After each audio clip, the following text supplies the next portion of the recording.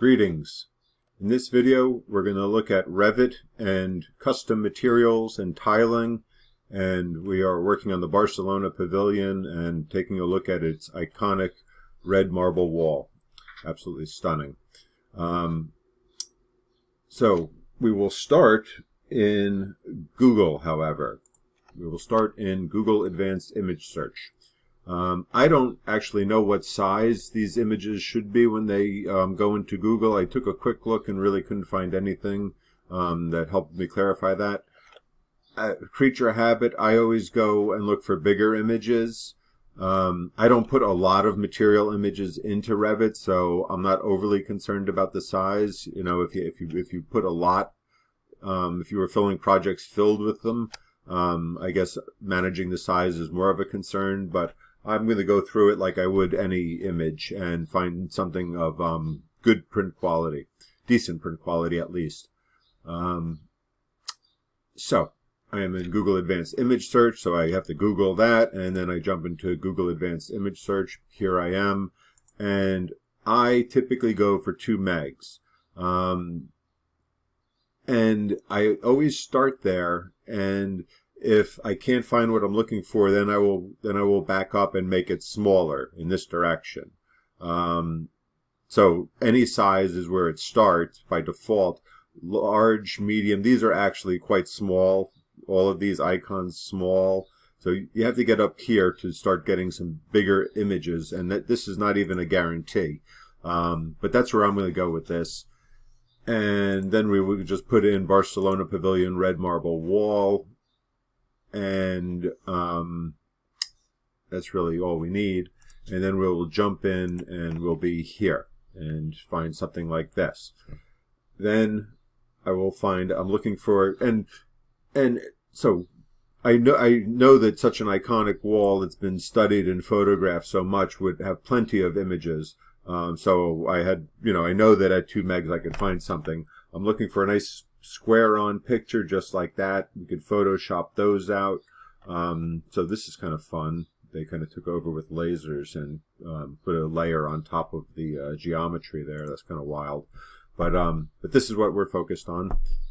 And when we come over here, then we could find more images that are like it. And then I would come here, I would right-click, and I would save the image. And I typically will grab about 3 images at the same time or so, and that is what brought me here into Photoshop. I don't know. Again, even though I don't know what the exact answer is to what Revit wants for the size of a material file, I have to come here and I just want to evaluate the size of them. I can't imagine that the tiniest little thumbnail that would be could be horribly pixelated if it were ever printed. I can't imagine how that would work. But maybe that's what the rendering image does. The rendering engine does. Anyway, these are the 3 that I found that I liked, and just to talk about the 2 megapixels as no guarantee for size. Image size.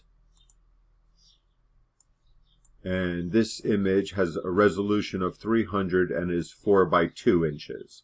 So 300 is print quality, and that's higher.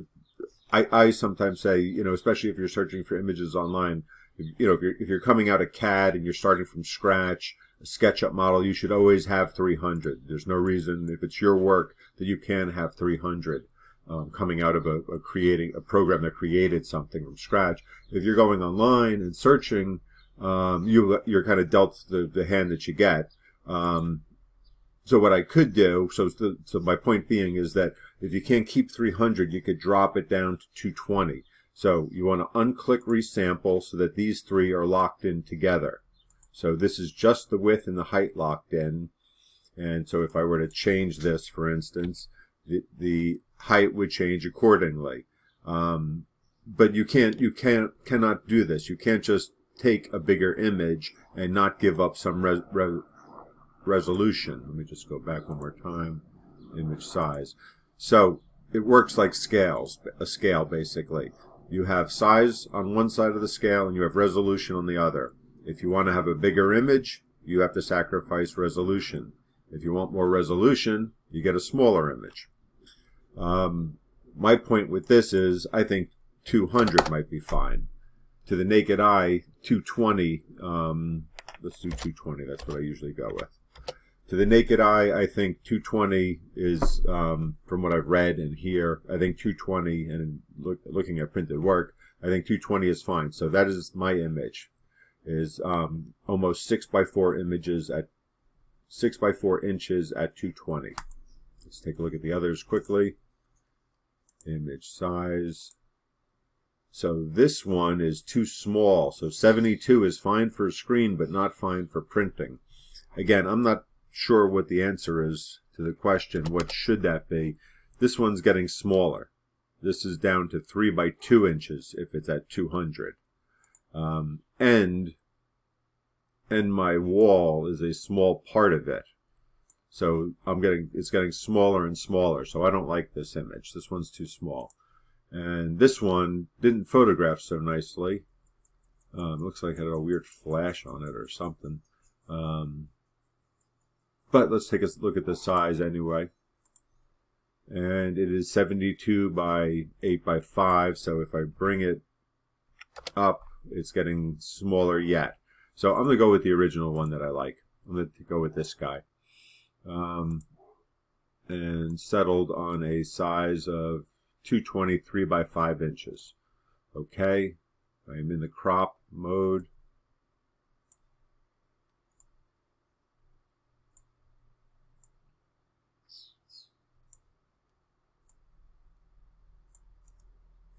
So this particular wall, there's no mistaking it. It's if you're going to do this pavilion and you're going to go in and look at this wall, it has to be right. Another option is not to look at the wall, to go inside and look out the windows towards the garden and the statue. So, you know, but if you're going to look at this wall, you want to do it correctly. So that's why it's worth this work, you know, or don't look directly at this wall. And this goes to say that for the other walls, the black marble ones, or if they're onyx, you don't need to go through this procedure and find the exact wall. Okay, so this is a step above that is not really necessary. So there are different ways to come in and crop these guys out. You can use a healing tool and cover them up. I'm not going to take the time in this video to do all of that. I think I might just crop them out and live with the fact that this is going to be possibly ill-proportioned. But I'm just going to go for it anyway. I'm going to see what that, I mean, it's kind of not a great solution, but I'm going to go for it anyway, just in the interest of time, and not to turn this into a whole Photoshop lesson as well. So I'm going to just see what this will create for me, because I really want to dig into the Revit part of it. Okay, so that's that. Then we could do a file, save as, and we could call this red marble custom. Save. Okay, and we have it. Good. Now we get into here, into Revit, and what I want to look at are two things: the wall here and this column. So I'm going to select both of them. Control C, Control V. And I'm going to move them out here. I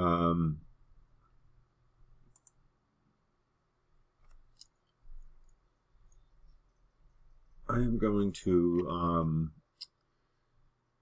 add a wall to this guy.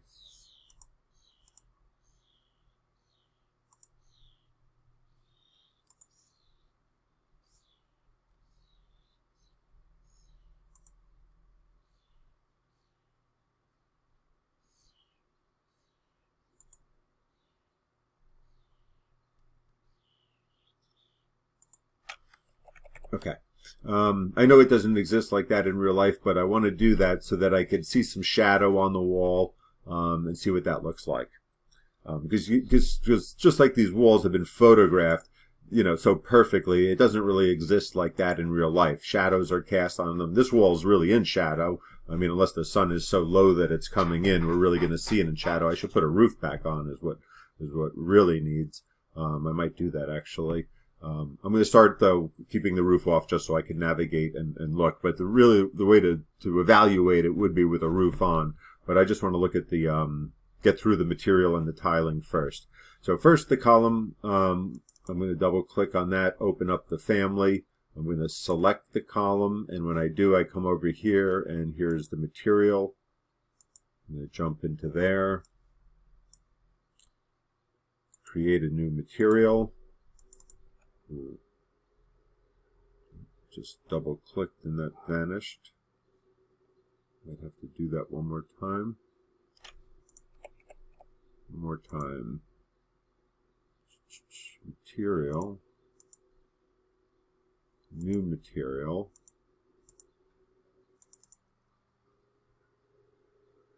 I'm not sure what it's doing there. It's trying to load this thing. New material. Rename. Chrome. These are chrome plated. Chrome plated columns. All right, where did we go?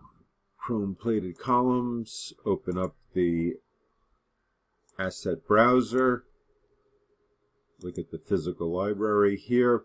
Let's go. So we'd be looking at for metals, perhaps. Chrome. There's a chrome. Let's take a look at that one. So I sent it over and it has been applied there. And I'm just going to apply and OK. Okay, and at this point we must remember the important step of load into the project. And we'll click on that and overwrite the existing column that is in there already.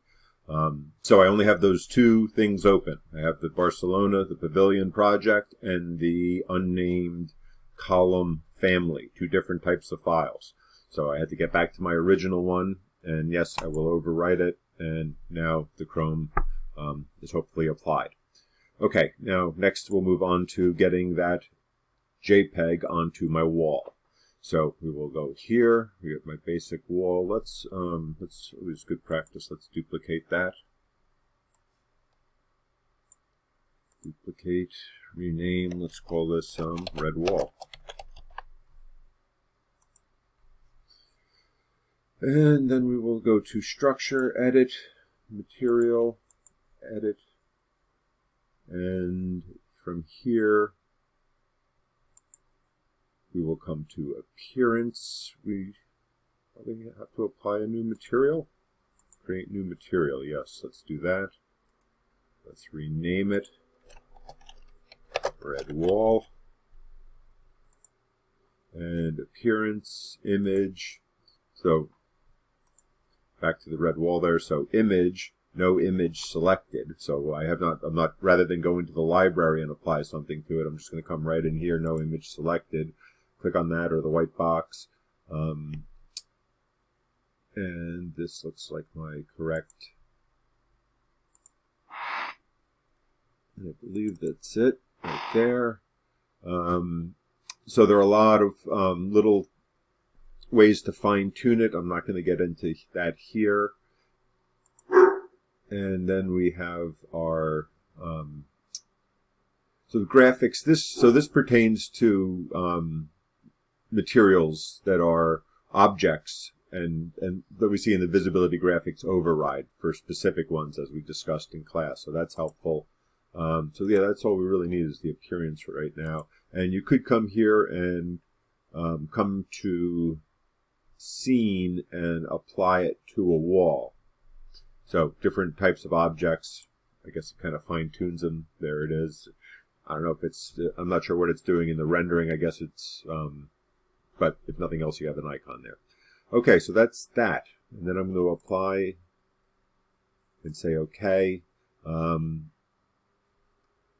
only other place, so just before I go on, Now it's in there, and now if I double click on that, it opens up yet another box. And this, so rather than all of this starting here with this type of detailed information, double clicking on the image itself is how we get into the tiling and the texture editing.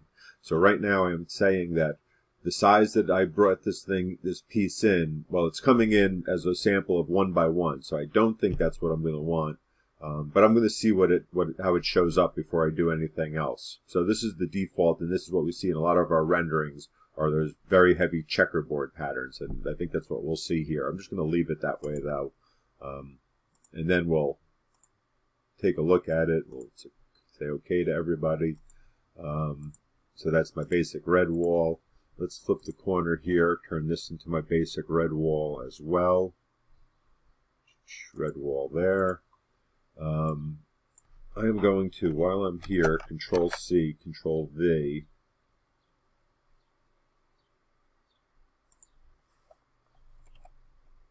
And let's put this back to, let's just do a generic wall. Let's keep it as a generic wall. This guy too.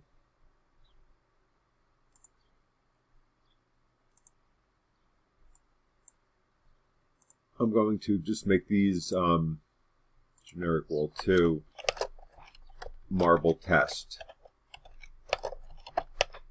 1. Okay. Okay. So marble test 1. Good. So now I'm going to go back in and let's take a look at some of the marble that we find inside. I think, so as I was saying, just to quickly reiterate this point, if we jump into, we are in 3D. So this red wall in here, the main accent wall, I would call that. That's, if you're gonna do that and have it show up in a rendering, it has to look like the specific wall. You're not going to find in the Revit library what you need for this wall. It's too iconic. It's everybody knows it. These other walls, I suspect some people in class are going and getting the actual images, just like I did. So they're just going to Barcelona, looking at all the marble walls, searching the photographs and finding them. You could do that. I suspect that these you could solve with Revit Materials. The travertine you could definitely solve. And this is a travertine wall as well. So that's just my take on that. But so that's what I want to do, is just look around for some other black, some black marble.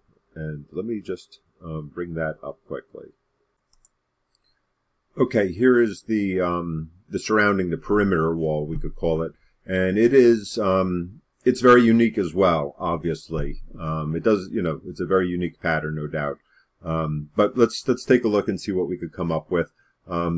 Going through the process once of finding your own JPEG for one particular section of marble would be a great experience. Knowing how to make your own custom materials.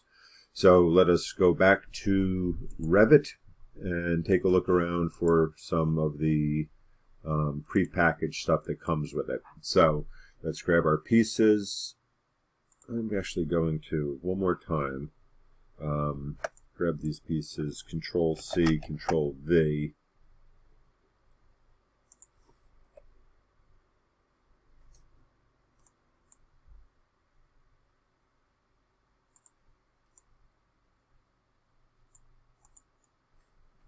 Okay, and one more time here.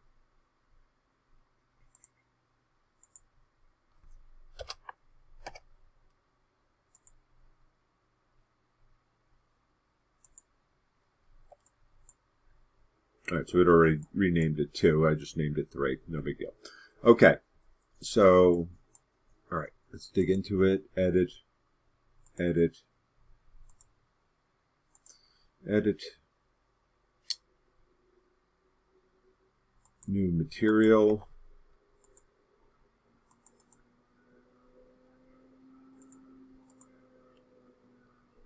Rename. This was, I should have used the same name that is now covered up. This was test 1. Marble test 1. One more material.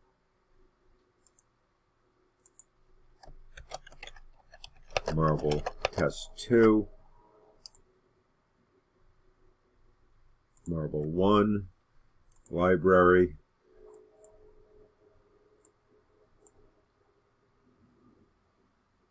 So we have the Autodesk physical assets and the appearance library. I find the appearance library is typically better. We have masonry, stone,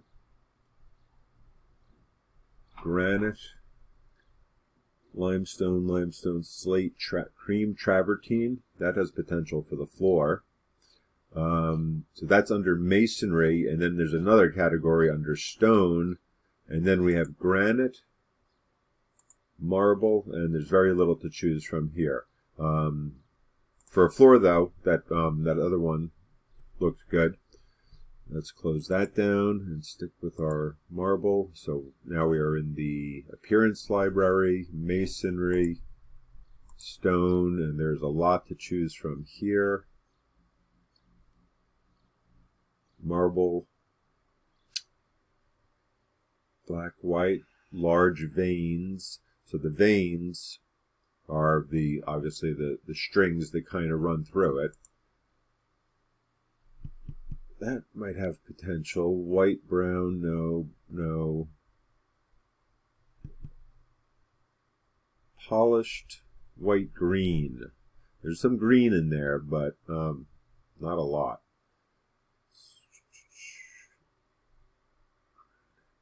Let's take a look. So that's all under masonry, stone, and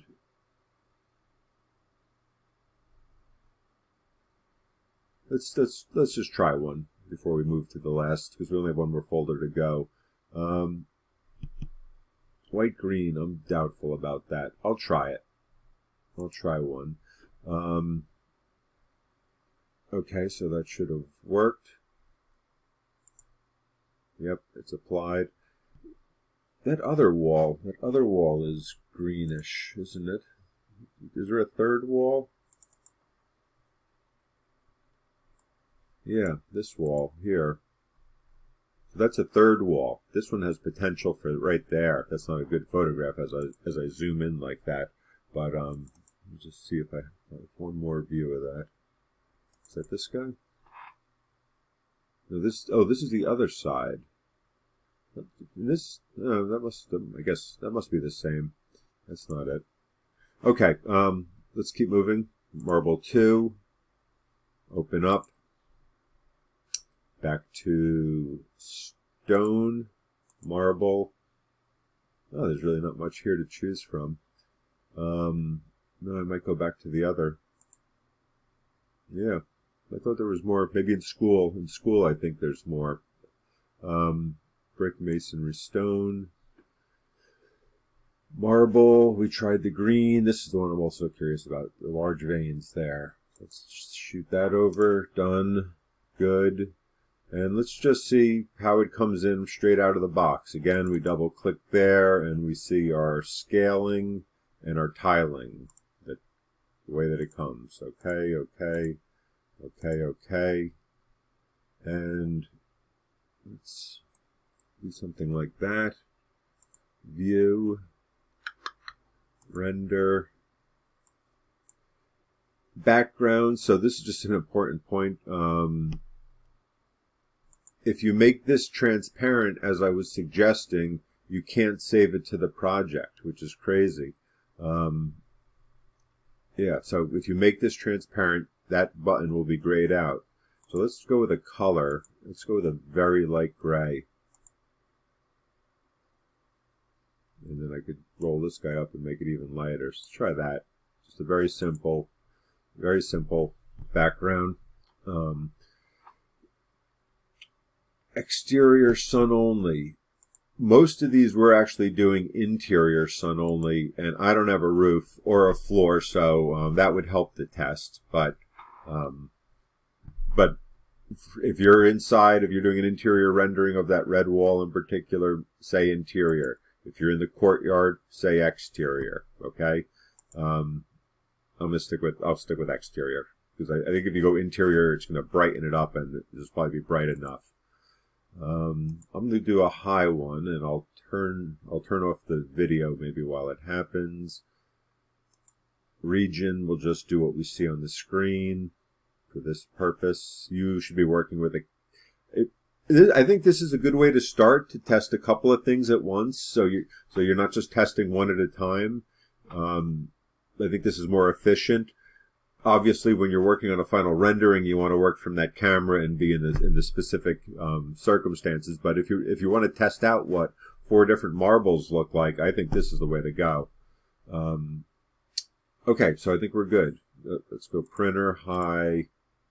Let's go 300, okay. And I think we're good. We'll hit render, and I will pause. Okay, so the rendering is done, and no success with the column. I'm not sure why that is. The red JPEG showed up. This doesn't look too bad. It's not. I think this might be usable. This, no, not the black vein one. So I'm going to return. So let me, so one thing I just wanted to show was the adjust exposure. So at this point, again, as we discussed in class, if we hit adjust exposure before we save it to the project or before we export it, we could jump in and adjust these values. There's nothing really here that I feel like needs to be adjusted, but when it comes to, getting those interiors that are getting very dim, get here into the shadows, and it gives you a little leeway to brighten up shadows. I guess there's only so much you could do with shadows. If there's no information in there, you can't really brighten it up. But anyway, good resource there. And then I am not going to bother exporting this. I will just jump in. One thing I wanted to point out was that here, edit type, edit,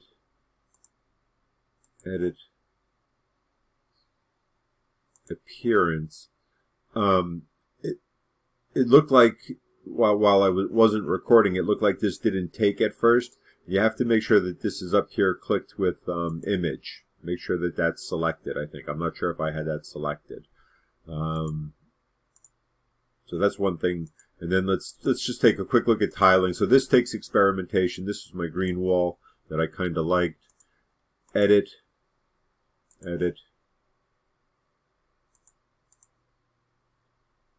Test 1, appearance, click on the tile, and this is what we're going to experiment with. So if we say no tiling, the question is, how big is this thing? Can we say none and none? And can we make this thing the size of this wall, which I didn't measure? So let's call it 20 feet by, in height, we know that it's 9 feet. Let's see what that does. So no tiling, trying to make it the full size. Let's try it. Apply, okay. Okay, okay. All right, even though we don't like this one, let's also let's take advantage of this to do some tiling as well and just experiment. Test 2, appearance, click on.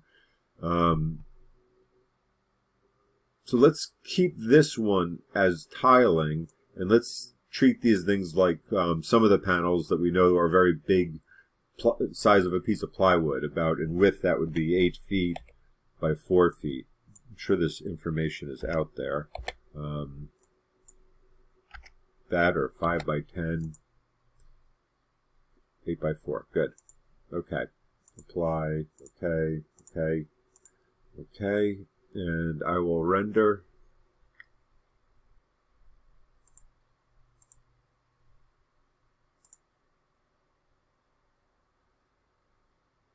I'm still curious about the column. I will render and return.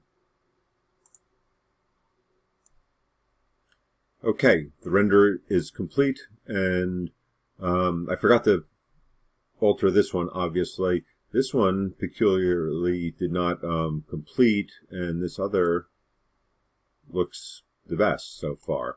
Let's close that and take one more look. So let's see. Let's start with the one that made most sense, at least.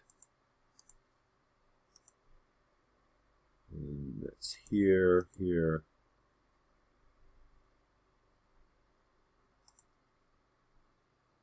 Here. So this was tiled, 4-foot tiles.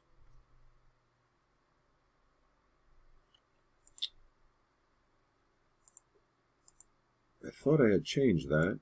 Let's make this 8 feet. Done. Apply. Okay.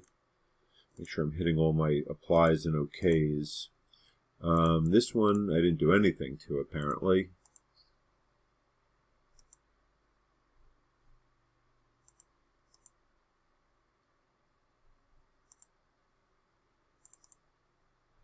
Tiling at 1 foot, so we know we don't like that. And the other one is where we took the tiling off, so I'm suspicious of that working at all.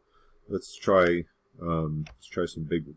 Let's try tiling at the size of the wall, which I don't know exactly, but again, 20 by 9. Let's try that. Let's tiling at the size of the wall. Apply, okay.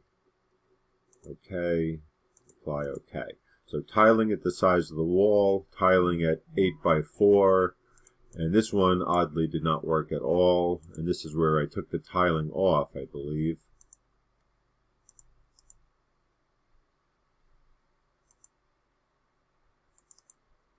Yeah, and that clearly did not work. And I don't know, they didn't appear to be 9 by 9 either. I think I'm just going to try this. I'm just going to try this one more time. Let's go with none the size of the wall. So same as the other one. The other one was set for the same numbers on tiling. This one is not. Done. Apply. Okay. Okay. Okay. And one more render. All the settings are good. And we'll return. Okay, have returned. So, making some progress now, finally.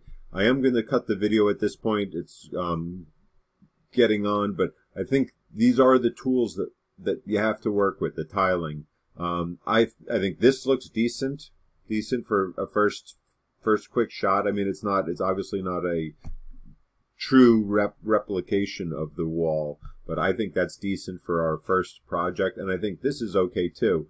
I would continue to experiment and try to get these into longer panels, or whichever exactly match the yeah, these longer panels look like, again, 4 by 8, 5 by 10, 4 by 8, probably well, if this is 9 feet, they're just 3 feet tall, actually. If this is truly 9 feet, which I believe it is, that just might be 9 feet tall. So these just might be 3 by 8. I don't know. We'd have to look that up to be certain. But anyway, my bigger point is that I don't expect it to be duplicated perfectly for our very first project. So I just want to bring over a past student here. So I've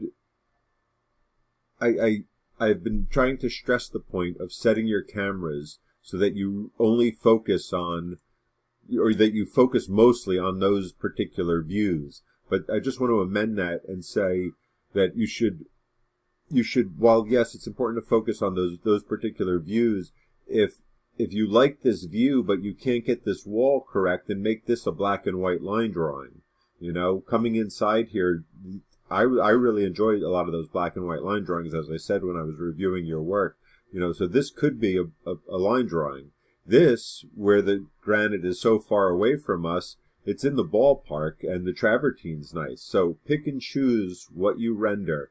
Don't render something that, you know, don't attempt to show off, or don't show off a rendering of something that's not going well. So you have to think carefully about, and again, you have to experiment. Take out a couple of, you know, different materials and see which ones are coming along best, and that's where you aim the cameras. All right, I hope that was helpful. I know it's a little long and kind of a tedious process, and it takes experimentation at the end. But I do not expect to see, these lines perfectly cut like this. All right. Thank you.